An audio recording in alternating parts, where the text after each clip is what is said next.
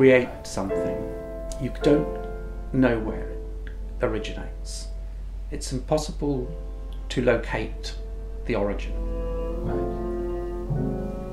It's often thought that an artist's intention is programming the final result, the work, to be received by the general public, both now alive and dead in the future, in a certain way.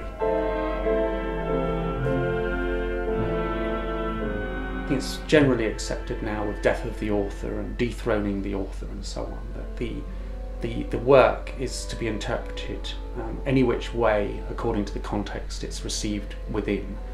However, that doesn't relinquish me from responsibility in my work. There is a sort of sense of a narrowing capacity that I have to determine how it may be perceived. So there's a bit of a paradox going on there, you know. So a lot of the subjects of my work might be about, in this case, Rupert the Bear, or it could be Picasso, or whatever. Really, the theme is in a way an illustrative exterior shell to the actual investigation, which is really language. Language is not born, and it never finishes. So, in which case, you can't look for a beginning. It's not possible to think that way. So I don't see myself as originating the ideas.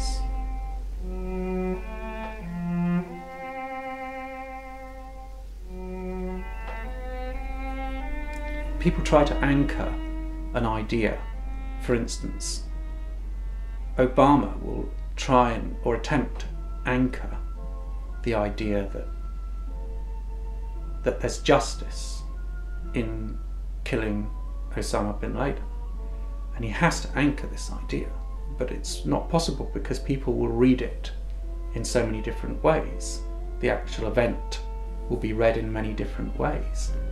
The law is supposed to be an inadequate method of deciding about where things lie, where things end.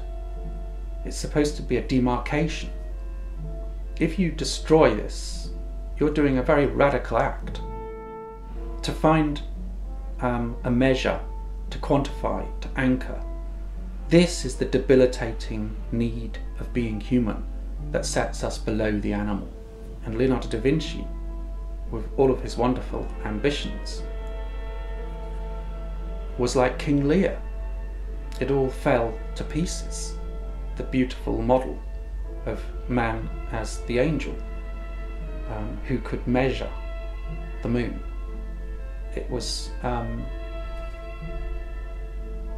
impossible, because when you use the tools within the set to try and define the shape of the outside of the set, it's impossible.